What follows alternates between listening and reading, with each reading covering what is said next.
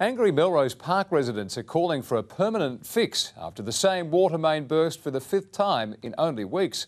Today's spectacular rupture again leaving locals without water.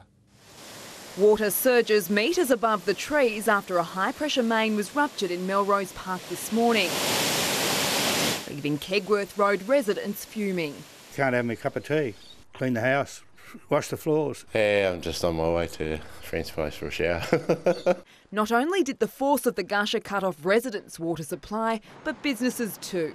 Locals complaining it's the second day in a row they've been left high and dry. It turned off around about 10 o'clock yesterday and then turned back on about 4 o'clock, and now it's gone off now. When you think about the amount of people this time of the year there without water, parents with families, etc. Today's burst flooding the street for hours before contractors began repair work. It's no wonder why residents and business owners here are fed up. They say it's not the first time a water main has burst in the street, claiming it happens all too often. That's the third time that's happened this month in that area. We've had approximately 6 water mains burst in about a 250 metre stretch. An SA Water spokesman confirming today the water main has had 5 failures already this year and there are plans afoot to replace it.